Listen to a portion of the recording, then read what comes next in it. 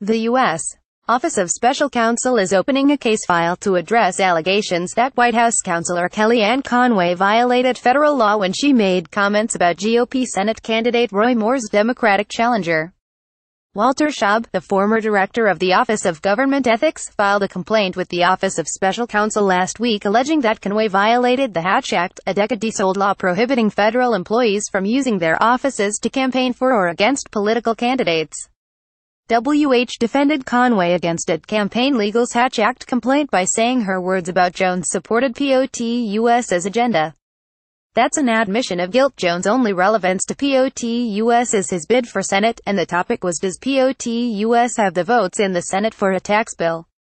Pic.twitter.com's 5 Jamiru 5I. Walter Shaub at Walt Shaub, November 29, 2017. In an email sent to Shaub on Tuesday, Anna Galinda Marone, the chief of the Office of Special Counsel's Hatch Act unit, said that the office had opened a case file on the matter, as is the standard practice for such complaints. We have received your Hatch Act complaint and will open a case file to address this matter, she wrote. During an appearance on Fox News last week, Conway blasted Democrat Doug Jones, who's challenging Moore in Alabama's Senate special election, saying that he's weak on borders and weak on crime.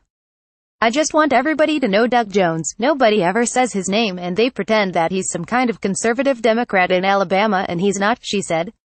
Shaub, who resigned from the OGE in July, quickly slammed Conway's comments, accusing her of violating the Hatch Act by appearing in her official capacity when she made the remarks about Jones. Conway was interviewed with the White House in the background.